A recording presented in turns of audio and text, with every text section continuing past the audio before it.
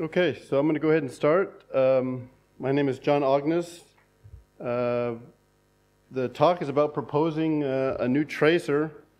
That doesn't necessarily mean that it's something that's going to land in ftrace. Maybe it's becomes part of RTLA or something else, or just remains a set of scripts on my desktop. But the idea here is it's really taking a lot from the first three talks. I was really impressed because there's a lot of overlap.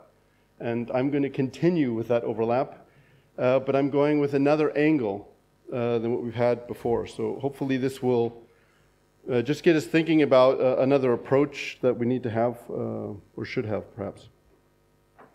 So the reason why I wanted to do this talk is just to make it clear that Preempt RT is gaining adoption. Yeah, there's more and more people using it. So I've been working for Linutronix for 10 years, and we do support for various companies. And in my opinion, the companies are actually getting much better with Linux. However, they're not good with Preempt RT. So they're trying to do real-time systems. That's independent of Preempt RT. Preempt RT is not the problem. The problem is they don't know how to use it correctly, right? So they're taking this Preempt RT that they've heard a lot about. If you need sub-millisecond latencies, you have to take Preempt RT. It's not an option. They're taking it and they're just implementing it incorrectly. Their user space applications are implementing incorrectly. And unfortunately, most of the time it works great. So they're choosing things wrong, they're implementing them wrong, but when they do their QA tests and everything, it works great. They're making products. There's companies that spend 3 years developing products based on this, and they're actually doing it wrong. And then they ship them, and then in the field, all of a sudden they're getting latency issues, and they don't understand what's going wrong. The problem is they implemented it wrong. And so what they'll do is they'll maybe come to Linutronix and they'll say, hey, can you debug this problem? What's going on there? And I do the same things that we saw with Steven and the stuff we saw with Daniel, going through and doing the traces and analyzing. And at the end, I come to the conclusion they implemented their application wrong. And I come to this conclusion very, very, very often. It's not that we need to do a Preempt RT patch. It's that they have to fix their application. And the problems are almost always the same. All the companies are making the same mistakes over and over again because they don't know how to use Preempt RT correctly. So one of the things I'm pushing here is to provide a tracer so that companies can a little bit do it yourself on things that you're doing wrong, that it can just automatically tell them things that they're doing wrong without having to involve commercial support or something for Preempt RT. But what that means is that when they do come to me, now there's a real problem, right? Like they're still maybe have problems, but now it's not going to be, they're doing something stupid in their application. Now they're going to have real problems, which I also want. I don't want to spend my time debugging some stupid thing and it's just because of page fault or something like this, right? I want to have real issues on my table. So by putting something into the hands of the people, of the developers, we can give them a chance to take care of the simple stuff so that the real hard problems come to us. And I'm also not just talking about user space problems, I'm talking about real hard kernel problems that we still have a few of them that we have to tackle. So what are these common problems that I'm usually seeing? First of all, if they're using the wrong APIs. Yeah, so they're using things like timer FD. Timer FD was okay? Timer FD, you can't use that with Preempt RT.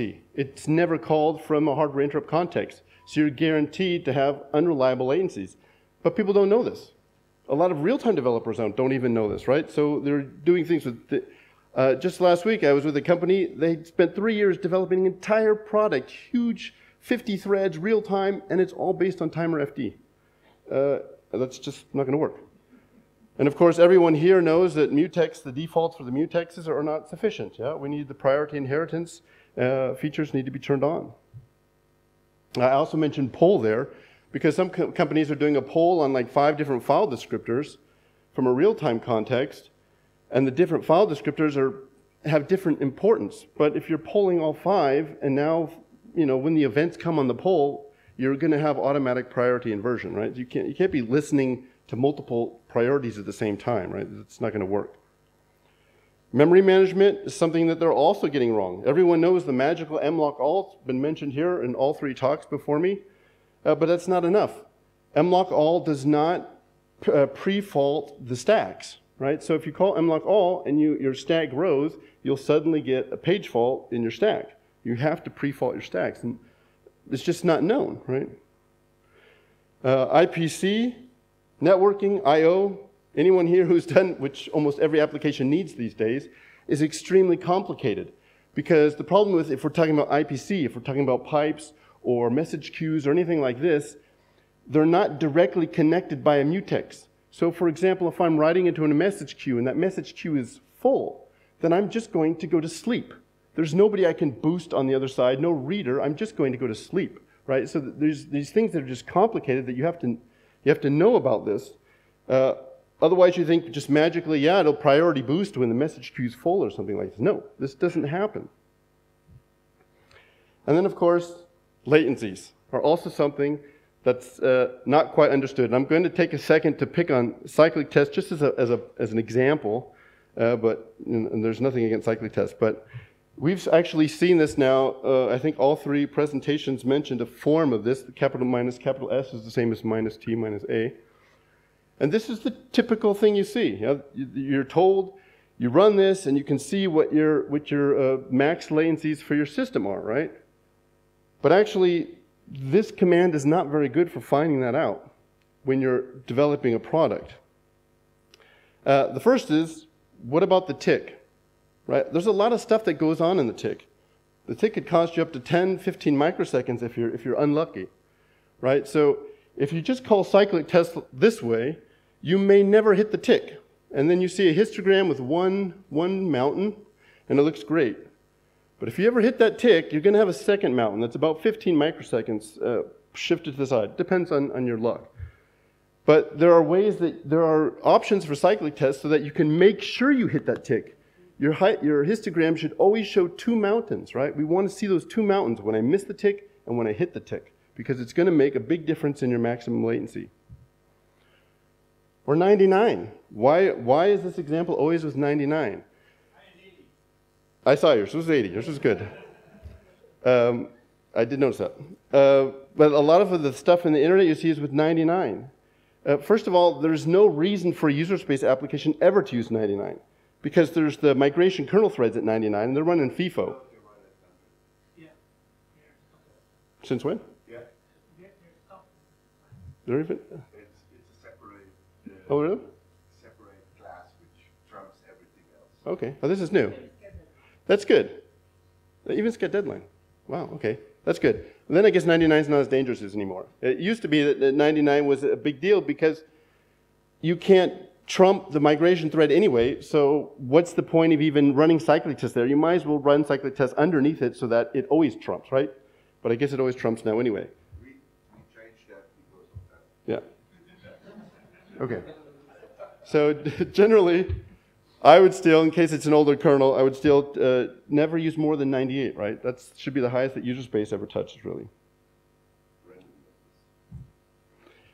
And then there's the fact about other real-time tasks, right? So if we're running it at this high priority and we're seeing this max latency, how much does this really tell me about my product, right? Like, because my product, like if I think of the company last week, they have like 50 threads with all different real-time priorities going on there.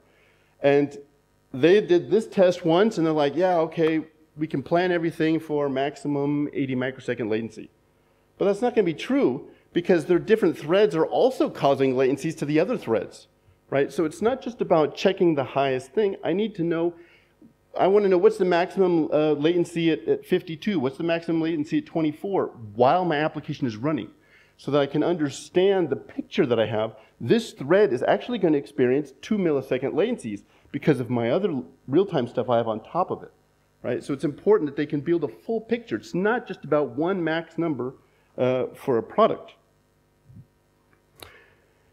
And then this was also in a couple slides specifically mentioned using the CPU DMA latency trick basically to avoid the lower C states, right? To make sure that the CPU is running full.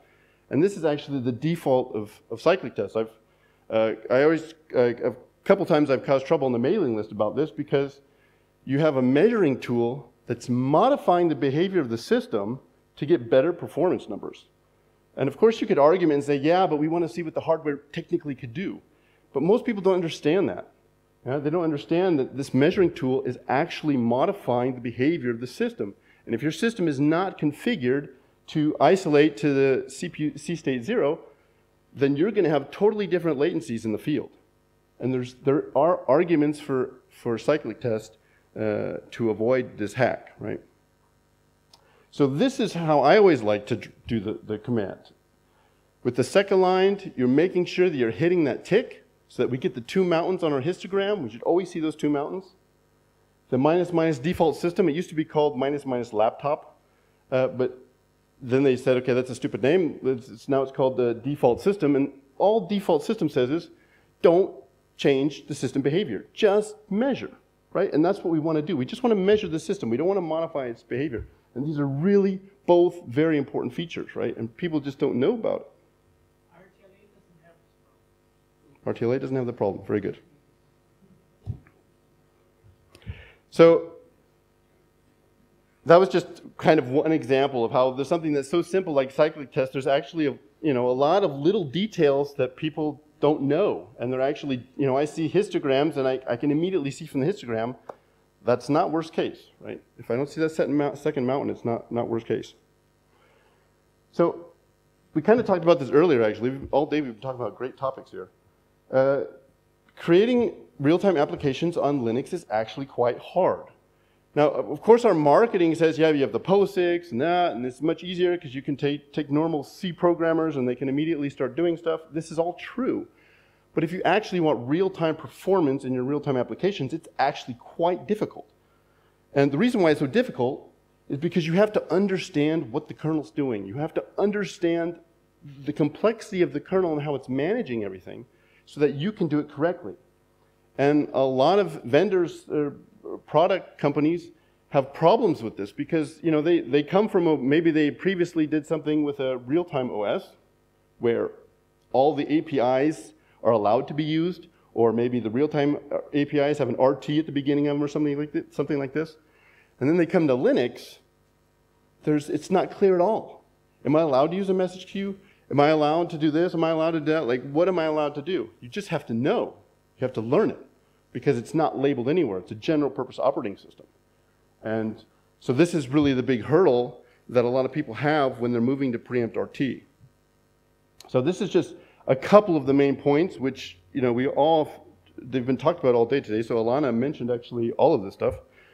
Avoiding page faults, proper locking, which means we're using mutexes with inheritance that we have to activate, proper notifying. So for doing like notification and locking, then we need to use the convars combination. IPC communication, you have to understand how does this affect my priority inversion? What am I allowed to use? And really, I always recommend shared memory, right? Shared memory, you can actually do correct avoidance of priority inversion because you are controlling that notification mechanism. Yeah, you are controlling the data flow and you're allowing priority inheritance to happen. If you're using something like Unix local domain sockets, message queues, these kinds of things, then you have to really ask yourself, is that really a real-time channel that I'm using there?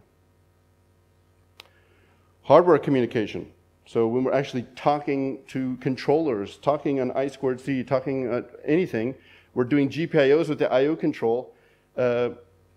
Is this something that's actually capable for real time? There's some systems that are hard. Anyone here who has done networking knows this pain. Yeah, there's a lot of things you have to be aware of and a lot of special situations you just have to handle and have to know. And the reason why is because most hardware drivers and subsystems these days are using K-workers and soft IRQs are still around, right? And they're a real headache for the preempt RT people, right? But this is how the kernel works. And then, of course, there was the great talk about RT throttling. I'm in the camp, definitely always -1. If you need a software watchdog, you can implement your own that's above your highest priority real-time application and have that one adjust real-time priorities or steal real-time priorities if someone's going crazy. But the RT throttling is you immediately have a broken system. Yeah, it's like what Daniel said, your system is broken when this happens. It's like an airbag in your car. When it fires, you're not going to be driving afterwards. Your car is done, you get out, and that's the end of the trip, right? So it's not something just to kind of, you could maybe call it safety, but you know, if the safety mechanism is explodes, then I wouldn't call it safety, actually. It's good for the non-RT people, you know, because they don't trust us or whatever, and they have their non-RT kernels and all this stuff. But for RT, if you're serious about RT, then RT throttling is a dangerous priority inheritance bomb, actually. A priority inversion bomb, sorry. And the last thing, which makes it even more difficult, is they have to watch out for libraries. Yeah, someone who's developing applications for Linux, it's great, I can use all these libraries. That's one of the great features, that we can use Linux because we have libraries. But are these libraries taking all these things into account? Even glibc, is it really doing these things? If I do an sprintf, is there a danger that some sort of malloc will happen or some sort of page fault will happen? Like, do I really know? Can I trust these base libraries even? And it's complicated. And you have to look at it. Every person has to look at it and decide for themselves. So how can we make this situation easier for these developers? Of course, documentation, but that's not the scope of this talk. So obviously, if we had, you know, someone out there writing books about this or something, that's missing. That is a huge hole right now. The information in Google that you're getting is very mixed, and it's misleading, right? So we need some definitive documentation at some point, definitely. It's not Google's fault, they're just finding it. But ChatGPT will be spitting it out soon, right? Or Bart. Or Bart. Okay, so what am I doing with my talk is I'm actually talking about providing a built-in tracer or maybe something that's part of RTLA that will monitor a real-time application and just look for it doing stupid things, right? So it's different than what we heard from Stephen and what we heard from Daniel, where it was more like we have a certain problem and we want to analyze it. That's not what I'm going for. I'm going from an angle that we have an application and we just want to see if it's doing stupid things, even if it's hitting all of its deadlines. We just want to see if it's doing stupid things, like using timer FD, right? So just if we can just monitor that, then it will help a lot of application developers to just say, okay, I guess I'm not supposed to use that, and then maybe they'll look at why. Right? So we'll actually take a look at a live demo in a minute of something that I scripted up to show these 4 points, right? So live report page faults, live reporting if a real-time application goes into the S state, unless it's doing it by clock nanosleep, that's good, or it's doing it because it's blocking on a priority inheritance mutex. That's good. Those are 2 reasons to go to the S state. Question? No, but if you have some non-real-time task in the real-time application, then for this task, it can be correct. Yeah, so this is this is only for RT applications. So this is only. But you have part which is RT, and then you can have background threads, which, for example, push data to the network, and they do not need to be RT. Sure, but then they're not. Sure, but those tasks are not running with an RT priority then. Right, so I'm just talking about, so the question or the comment was, there are multi-thread applications where some of the threads are not doing real-time activity, right? So what I'm talking about is, I guess I should say, instead of RT applications, I say RT tasks, right? So I'm talking about monitoring RT tasks, right? Which generally is RT applications, but it doesn't have to be. Okay, so I don't care about, unless it's a kind of RT policy, I do not care what it's doing. But if it does have one, I'm checking if it's doing page faulting, I'm checking if it's going into the S state for some other reason, whatever the reason is. I'm reporting how much time I was preempted by a higher priority task, right? So if there's a bunch of threads in my system that are higher priority and they do a bunch of stuff, that I just get the information, hey, I was preempted for 2 milliseconds. Not because of a bug in the kernel, but because my own software is preempting itself. And that I just am aware of these things that are happening. And then, of course, if at any time an RT task is blocking on a mutex without prio inherit, we should know about this, right? Maybe we're using some library, something from Qt or who knows what. You'd be amazed what everyone's using these days. And it just has a normal mutex, right? And we need to know, hey, we're blocking on mutexes that aren't priority inheritance capable. And there's a lot more things that I am interested in. I'll talk about this later at the end, some more things that I also think are interesting. But I have implemented all of these things in an example that we can take a look at right now. There's only 4 examples we'll go through. I did this with a BPF trace script. I don't know if everyone's familiar with BPF trace. BPF trace is using BPF, but it has its own high-level scripting language. So it's very easy to actually write scripts with BPF, and it'll compile them using BCC and putting them into the kernel to run. Now the reason why I chose BPF trace is because for what I did, and we'll take a look at it later, is I needed BPF. I needed to get at things that are not available in ftrace. For example, if I'm doing some function is being called and I want to know, is it a real-time task? I need to get at the prio field of the task struct. That's not available anywhere, right? With BPF, I can get this information really easy, right? So I can actually see, is this something that's related to real-time or not? And then I can just ignore it, or I can decide to start tracking it. Yeah, I mean, that's another option, right? And we could say, this is why, actually my suggestion was to say, if it was a built-in tracer, like IRQ latency and stuff like this, then we can add all of the hooks we want. Or we could say we want to do RTLA, and then we're going to use BPF for that and grab all the information we need. And there's...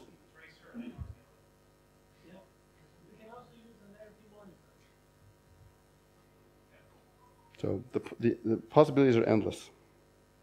Okay, so let's go ahead and take a look at this live demo here. The purpose of this live demo, I hacked it actually this morning, not last night. But the purpose of it is not that it looks nice, it's just that you kind of get a feel of the things that it detects and automatically reports, which is can be really interesting. So this is actually running in a KVM because I wanted a more modern kernel. These 2 windows, but they're running on the same machine. And I'm going to start, in this window, I'm going to start I think everyone can see that. I'm going to actually start the BPF trace program that's going to load everything in. And all I'm doing is I'm just using print. So one of the features of BPF trace is you can do printing. And then it actually does the formatting in a different context, and it just streams it out. And so you can actually see printing information, right? So it's not super efficient, but for proof of concept that you can kind of see what's going on there, it's actually fine. And maybe take a look at this really quick, just to see what this thing looks like. So I mean, it's not huge, right? This is 100 lines here, but if you look, it's mostly, there's a couple big ones there, but mostly it's pretty small. That's the whole thing, right? All 4 of those things are being covered with this. And the way that it works here is that, for example, there's certain situations where I want to say it's allowed to go into the S state. Because, for example, the IRQ threads, they're going to go into the S state every time they handle an IRQ. That's okay. Or the SMP boot threads that are started there, for example, there's what was the one that kept bothering me? I forget. But there's like a handful of threads there that are all running real-time priority 1, like the RCU threads and stuff. They're going to keep going into the S state, and I didn't want to debug those. That's all kernel stuff. This isn't about debugging the kernel. This is about checking user space applications. And so the way it works is, for example, I have a kprobe for IRQ thread. This is the function when we're going to invoke the handler. We're in a while loop, and we're going to actually just invoke the handler. And at one point, there's actually a schedule there, and that's what's actually going to make it go to sleep. So here you see I'm inserting a kprobe offset 191 from IRQ thread. This is right before we call schedule. I have a kprobe in there. And this BPF program is being inserted at that point, right? So basically, I have a hash table here called allow S states.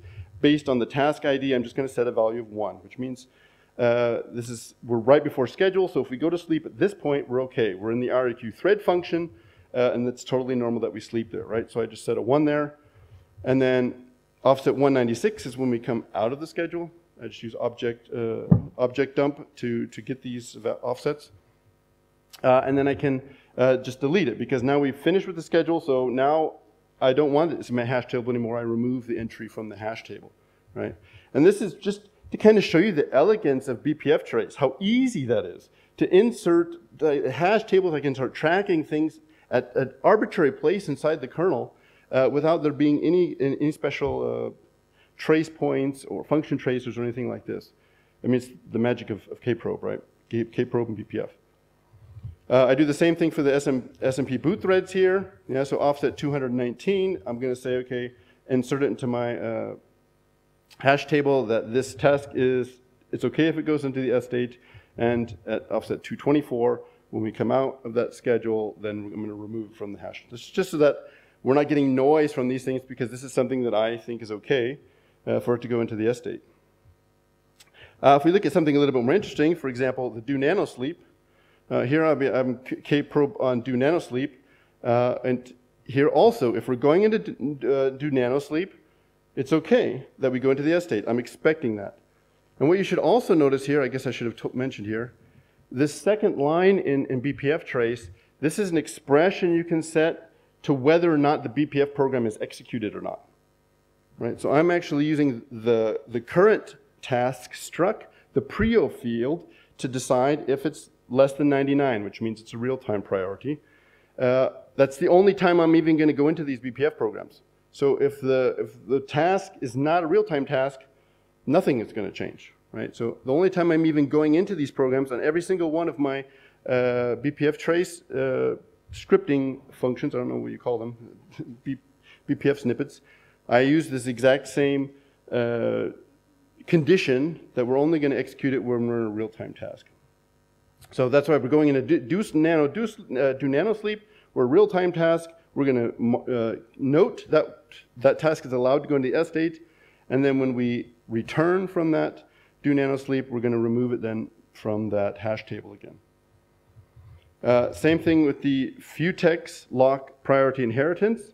If I'm a real-time task and I go to lock a mutex and it has priority inheritance, then I'm allowed to go into the S state. It's totally normal. That's okay, right? So basically, I'm just marking areas where I'm allowed to go into the S state there. So the last section, which gets a little bit trickier, is the sched switch. The sched switch here is actually checking two different things. It's checking to make sure, or it's keeping track of when I get preempted, then it's taking the timestamp of that, and whenever I get rescheduled, then it's going to capture that difference and print out the output here. So the first part here is really just keeping track of this when I was preempted by someone with more priority. And here you see that I'm using another hash table called sched out r state. This is just to track, was I scheduled out? So if I was scheduled out, then here I'm just going to, I mean, it's kind of, I didn't do very nice here, but basically I just calculate the difference here, and I give the output preempted run, and I give all the information that it was preempted for a certain amount of nanoseconds. And here you see that if my previous state is 0, which means I'm runnable, think about it, we're in the sched switch, and my prev state is runnable, and I'm an RT task, that's where I want to start tracking, right? So that's where the entry into the hash table goes when I'm being scheduled out and I was runnable and I was RT. Then I want to track that, and then when I get scheduled back in, that's when I can then remove the hash and print. So that's for tracking how long I was scheduled out. The second part is about when I'm sleeping, when I'm going to sleep for something, right? So first of all, I just check, is the previous state 1, right? Because if the previous state is 1, that's where we going to sleep. So if it's not 1, if it's something else, then it's not interesting at all, right? So we come down here, we know, okay, I went to sleep, right? And this is where it's interesting. I just check, are you allowed to go to sleep? Because if you're allowed to go to sleep, then I'm just going to go ahead and delete it and say, yeah, that's okay. You're allowed to go to sleep. But if you are not in that allowed to go to sleep hash table, then I'm going to say, someone went to sleep. And I'm going to give all the information, this task went to sleep, and it wasn't because of nanosleep, and it wasn't because of blocking on a mutex, right? And then the last ones here, really simple, just showing page faults, right? So here are just the page fault kernel and the page fault user, which do not actually capture all the page faults. These are just the exceptions. So in my opinion, things like mlock all or page faults due to the stack page faulting, they are not counted as exceptions, because the kernel is doing it on purpose, and so it doesn't actually cause an exception. In my opinion, we should be tracking those as well, right? But I'm just using what's there right now. Although I could have also put a kprobe in the mlock all code or in the stack where it does page fault in the stack. I could have added some kprobes there. Okay, and then the last one here is just do few text. This is just to kind of show an example of a real specific example, and this is just to show that I'm a real-time task, and I'm doing a few text call with the op0, which means I'm doing a lock. And in this case, it's not a priority inheritance, because the op0 you only do if it's not with priority inheritance. Otherwise you do, I think it's number 6 or something like this, or number 5, something like this.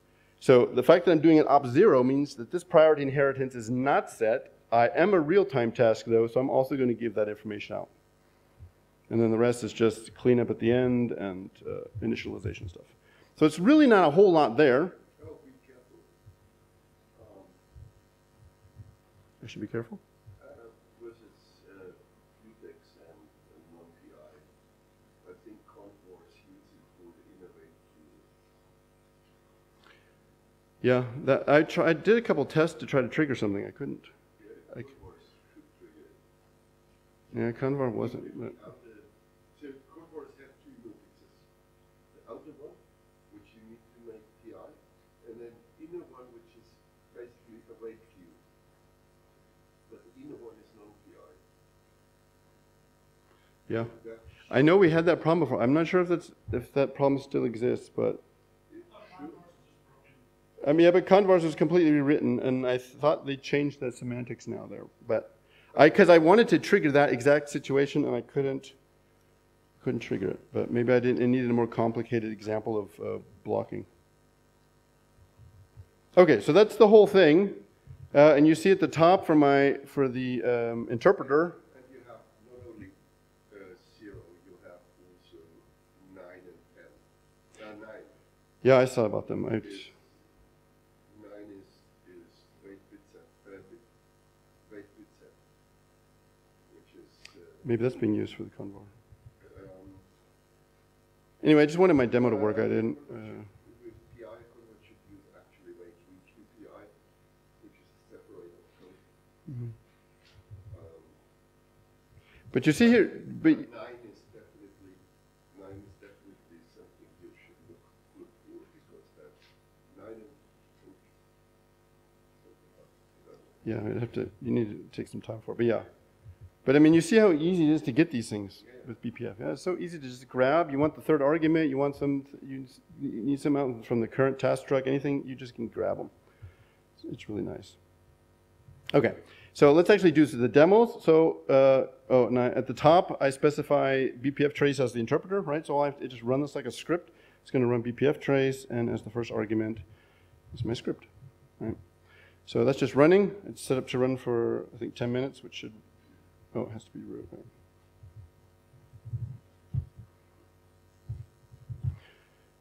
So that's running now. Actually, the first time takes a little while because of my virtual machine and this machine. But it sets, I think, 15 kprobes and then ready. Okay. So you already see something already came up. So for example, this ktimers task was actually preempted by something. I didn't say what it was preempted by because it could be all kinds of stuff. But it was definitely preempted by something higher priority. And that was 390 microseconds. This is running in a KVM, even though it's an RT kernel. So, you can't trust the numbers right now, but okay. So the first thing I want to show is just running a bash. So for example, if I, let's go ahead and move down here so everything's at the bottom. So let me go ahead and start a real-time bash shell here. And you immediately see lots of things, page faults that happened, things we'd expect, nothing exciting here. I'm doing the kernel stack trace for some of the events. So for example, if it's going into the sleeping state, I actually show, so you can see that, for example, and select is being done. And every time, like if I press the L key, because it's reading, right? So then it goes back to sleep, and I do the S key, and it does some more, and I hit return, and that ran ls, right? So there's a bunch of page faults and all this stuff. But it's just things you're just seeing that are happening that are live on the system. And if I'm doing my real-time application correctly, I shouldn't see anything. I shouldn't see anything. It's just showing me things that I'm probably doing wrong at a real-time priority. Right? I shouldn't be real-time priority if I'm doing these kinds of things. Okay, so let's go ahead and, go to the next demo. So this is an IPC program. It uses shared memory just to communicate data. So basically, data will be written in a shared memory. It's doing things correctly with priority inheritance and mutexes and convars and all these things, just to kind of see what goes there. Actually, when we do trainings and stuff, I actually use this example to show people how to do things correctly. However, when I start this example, there's a reader and a writer because it's using shared memory with two processes, you see that I'm actually externally giving them real-time priorities, right? So that means there's going to be page faults that show up because I'm immediately giving them real-time priority, and then they do all of their page faulting there. So I start the receiver in the background. I have to type some message in the sender. No, the receiver's in the background. Then I start the sender. I type some message, and then it will get sent to the receiver, right? So I'll just go ahead and run that. So it'll ask me for some message, hello world, and it'll get sent. Now you'll see that nothing happened after that message came, right? Maybe I should do it a little bit slower here. Right, so when I start this, at the beginning we get all these page faults, and we have a sleeping that's happening because I'm reading. I'm doing an fget_s. Yeah, the sender wants to know what should I send, right? So and I'm doing all this stuff in a real-time context, right? But in the moment where I actually type my message, right? So I'll go ahead and add some space there. We say nothing else because I did the rest of the application is fine. It was just the setup was wrong. But this made me realize I'm doing the setups wrong actually. You shouldn't be in a real-time context when you're setting yourself up, right? Because there might be other real-time applications on the system and I'm affecting them, right? So this whole idea of you have to really be aware, do I need to be in a real-time context or not? And to pre-fault my stack and to do all this stuff, I don't need to be real-time context and I should not be real-time context, right? And so this kind of helps to point that out, which even for me was a little bit of a aha moment. That I saw that there. The next example is just with a mutex. So this is a really horrible coded example, but this is just to show that we have a thread that's going to take a mutex, and I'm not setting the inherit. Yeah, so it's commented out. And then I'm going to start a secondary thread. So basically it's just going to take it and hold it for 10 seconds, and the secondary thread is going to try to grab it. And we're in a real-time context here, right, with a scheduled priority of 1. This is just to show that we're seeing those messages, right? So if I run the mutex program, let me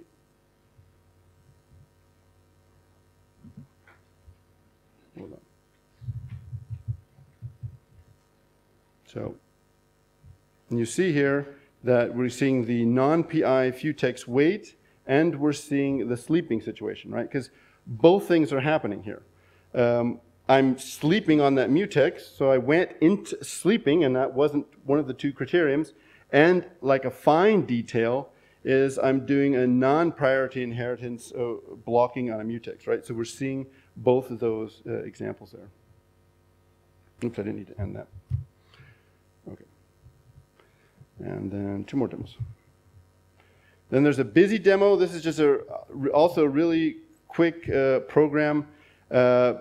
Basically, I start a thread that's just busy waiting with a priority with a priority 1, and I have another thread that's just going to sleep at the beginning, and then it's just going to jump in there for some loops and then jump out. So it's just to show that we're interrupting another thread, just to show that that's accounted for, right? So let me just go ahead and run the busy program.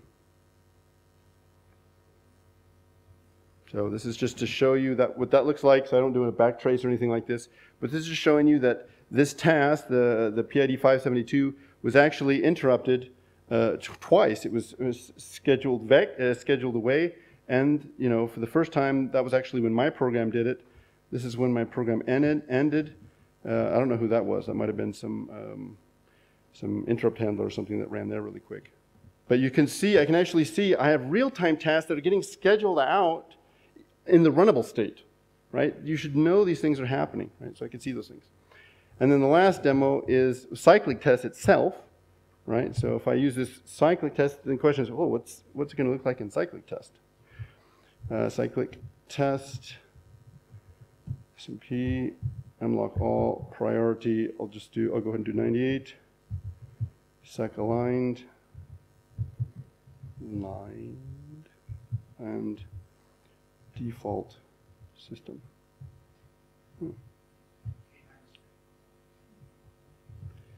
So just kind of see what it's doing there. Now this only has one CPU, but what you see here is that obviously if it's running at a priority 98, it's going to be interrupting lots of other tasks the whole time, right? Which it's actually doing here, right? So you can see the RCU and all these things, they're all being interrupted. Cyclic test is only there for a moment, but it is interrupting these other real-time tasks there, right? So we can see all these real-time tasks that are being, for 39 milliseconds, 36 microseconds. So it's, but this is a KVM, yeah, so don't take the numbers too seriously. But the point is that you see all that stuff. But what you didn't see with cyclic tests is there were page faults, you didn't see it sleeping, you didn't see it calling mutexes that weren't priority inheritance. So cyclic test is doing those things correctly, which is really great. It just started off by just preempting everybody. Okay. So my vision really is when I thought, okay, when we have something like this that people can kind of see there's things, how is this going to affect how people develop their software? First of all, and this is how it would affect me, they would probably drop their real-time priority whenever they have to do something that's not real-time critical. This is actually quite similar to security applications. They'll drop their capabilities so that they can do some stuff, and then they'll just grab the capabilities when they're actually doing something. And you can actually start to see this kind of thing. If I do need to log to a file and I know I'm not in real-time context anymore, then I just drop my real-time context. I don't log to the file anyway, right? So I'm actively making sure that I'm only using RT when I actually need RT. Maybe there's certain system calls or certain I/O I do where I say, okay, our system's offline, so this task also coming out of real-time priority, and now it can do non-real-time stuff, for example.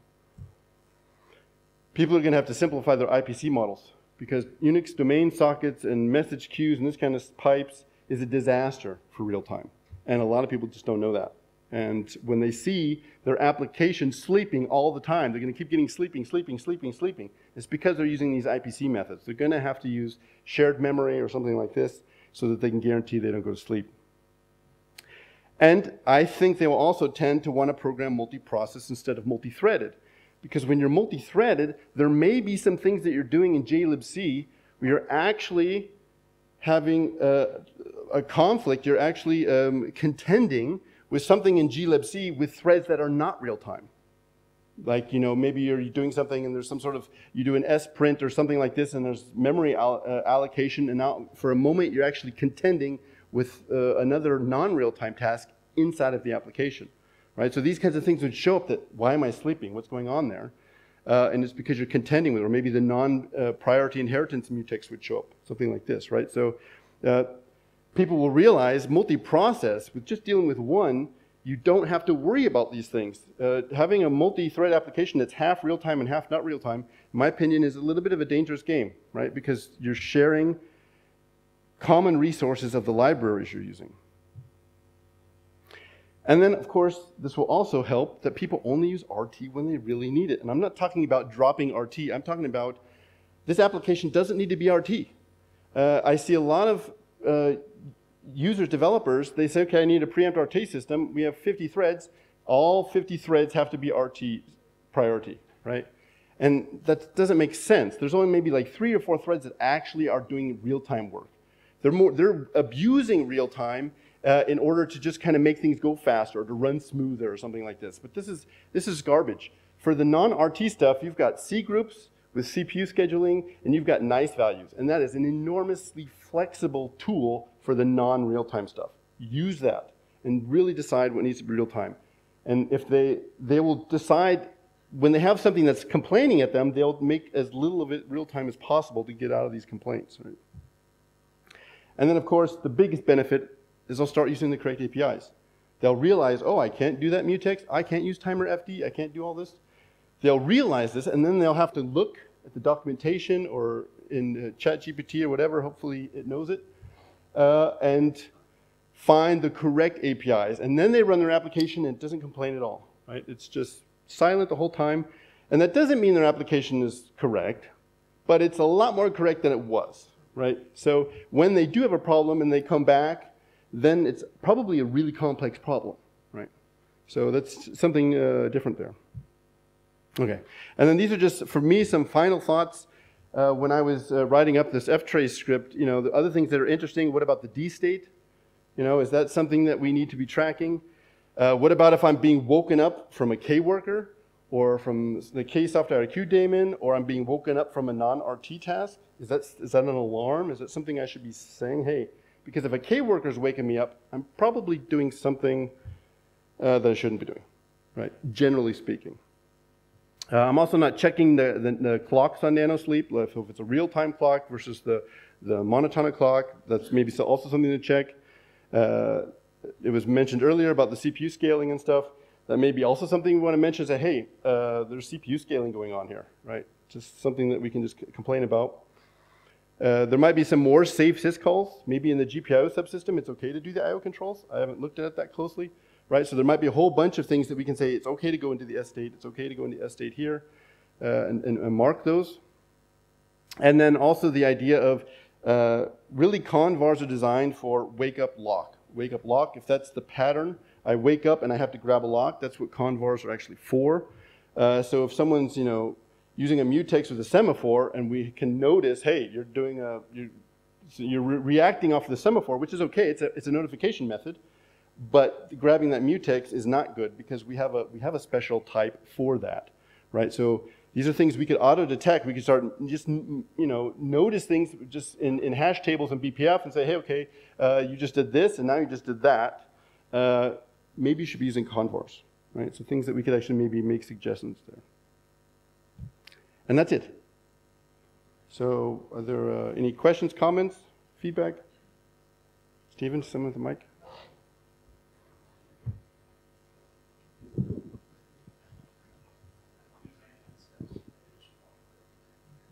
No, actually, it's very good. And I mean, BPF trace is fine, everything else. But I'm thinking for general purpose, I would be a lot of this information probably would be useful to have a tracer, create a new tracer. That's what tracers are for, to Right. do something unique. And then you could add everything you want in the tracer. You'll probably have a little bit more flexibility because you're in the kernel doing that.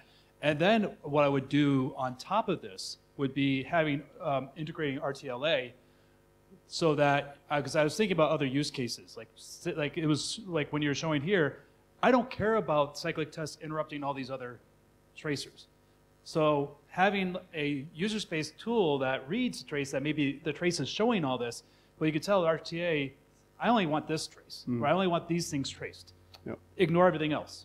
So I think having a combination of user space and inside the kernel tracer would be advantageous to, and probably do a lot more. And again, having it in the kernel, as per BPF traces, there's a lot of environments that BPF is not really available.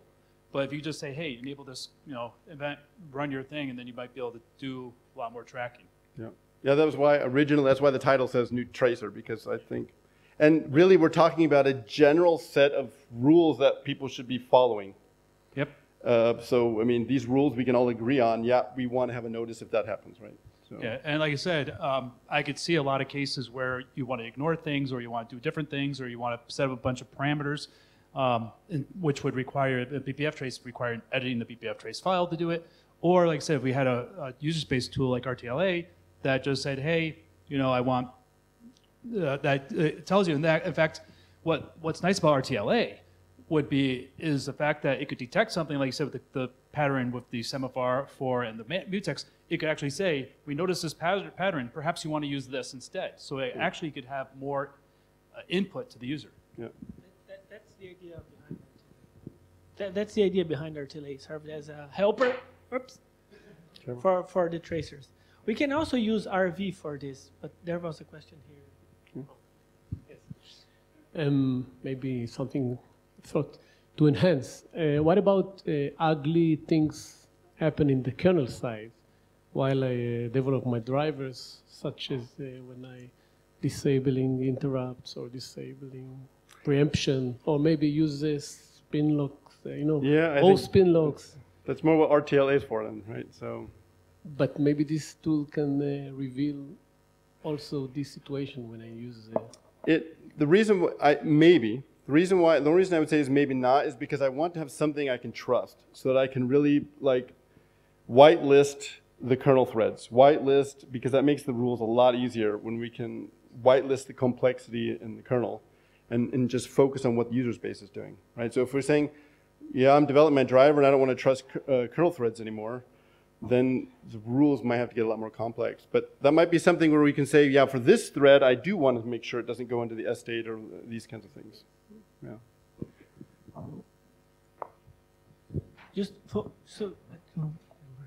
one thing that came to my mind that I talked to you before, and that's something that was on my to-do list, is that we can easily write a state machine that represents all the states that you have here and the composition of them. And those are candidates for RV monitors, where you can track those things. And RV monitors, they run in kernel, they're C kernel code, and we can add any type of configuration option for the monitor that we have. So we can say, I would like to start this monitor only traces RT, for example, but we can say filter only these tasks. And then we can add any kind of filtering that we would like to do. And the good thing about doing it inside the RV is that, okay, you have heard, is that it's already the documentation. The state machine is the documentation. Yeah, that's true. Yeah, I think the only tricky part is if we would want to go the BPF route or somehow try to integrate it with the tracer, or that, just to, because at the end of the day, you need to grab that data that's not available anywhere, right? So, RV, it's connected with tracing subsystem. So you can trace output to the trace subsystem. It's part of tracing subsystem. Oh, nice. So I had one comment and one question. Okay. So the comment would be that if we don't have like node in man pages saying this is not RT safe, we shouldn't really blame users. We should really update the documentation, but that's beside the point. My question was, you showed the script and it seemed to like refer kernel symbols and offsets. So that's not very portable, right? So what do we need to do this properly or in maintainable way? Yeah, so like what Steven suggested is if it was actually an RT it was a tracer, one of the current available tracers, right? And then we're just adding code into the kernel, right, at these points. The reason why I had to use these offsets is because this is an out-of-the-box Debian RT kernel. I didn't touch the kernel code, and so obviously I had to use object dump to disassemble and find those points and insert the K-probes. So this will break with the next kernel update, right? So with the kernel update, it would break, yes. Yes, thank you. Yeah. It's also possible to add trace hookers that you can hook to that point or add a trace point. Yeah. It's just a proof of concept so you see it, right?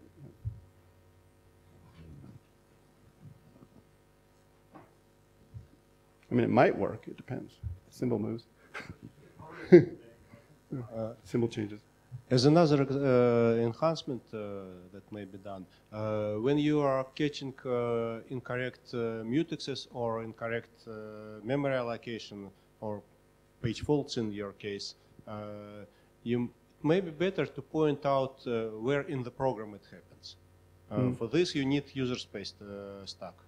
Yeah, actually, to do user space stack, lots of systems just don't allow you from kernel space to trace user space. So maybe it's better to send a signal to application that misbehaves and rely on, I don't know, kill this application and have core dump. But actually, BPF trace does support user space stacks. Originally I had it turned on, but there's so many user space page faults that it was like distracting, I thought, because you'd see all these stacks, but it does have user space stack is supported in BPF trace. It supports user space stack on all platforms? I don't know how wide it is, but I could add it really quick. It would 2 seconds. Because signal handling usually can help you with user space stack on almost all platforms. I think most platforms have user space stack. Sort of, if it has like frame buffers in there, or frame pointers. Yeah. If they have frame pointers enabled, yes, then does. If you have frame pointers disabled, a lot of times, like I know Perf does this hack where it just records like 2K or 4K of this user space stack and then just pre-processes, looks for the addresses. But we are working on S-frames, which if that gets, probably be like 2 or 3 years out, where just look up S-frames and you'll see where actually it puts in a, inside the ELF format field, a kind of an ORC unwinder that the kernel could actually read and figure out the stack trace at that time. So S frames. S frames, yes. But one thing that he mentioned is that maybe you would like to take an action when you go into an exception of your tracer. And that's why the RV, I see this connected to I RV. see. Okay, yeah. Because on RV, we can take like reactions to the, when you go out of the design. Yeah. There's a question from a virtual attendee. I'm listening to the criticism of cyclic test not allowing high C states by default. And I'm thinking, would you not recommend an RT application writer to use the same trick? Should your tool detect transition to a high C state? I mean, that's a good question. The question is really, is my product allowed to run that way? Right? So obviously it's going to run a lot hotter, a lot more power consumption. You may actually have warranty issues with the chip vendor by running my product at C state 0 the whole time, right? So There's no universal answer, yeah. because it depends on your requirements. So if you if your latency requirements are very small, then you probably don't want to have deep C states. On the other hand, if it's a relaxed real-time system where you can tolerate the wake-up time out of deeper C states, which is up to 100 microseconds for the deepest, for the more deep ones, and you still make your deadline, why wouldn't you save power? I mean, there's no real answer to that. So you have to know, I mean, real time is hard because you have to design the system based on the requirements and not throwing a real-time kernel at the thing and say, oh, it's real-time now. It doesn't work. That's like, I mean, just because you have a firewall installed on your computer doesn't make your computer secure. You have to actually engineer the firewall in order to make it correct. So just the fact that there's a firewall doesn't tell you anything. So this is really engineering, and people have to put engineering resources onto on the system level onto it. And I mean, it gets more complex if you add safety, but then it's nothing else than system level engineering. It's a great question. It should be clear that I'm not advocating that you do or don't use the C states. I was just pointing out that cyclic test modifies the behavior. If you want to have your product do that, that's fine, that's your decision. But the fact that the measuring tools are doing that for you is a problem, because I see it on real customers where cyclic test has great results, but for some reason in our application we see much worse results. Yeah. The tool is doing, the measuring tool is doing a tuning that not necessarily your workload is doing. So the workload needs to respect the tooling. That's it. It's not a problem. Great. Done. Thank you.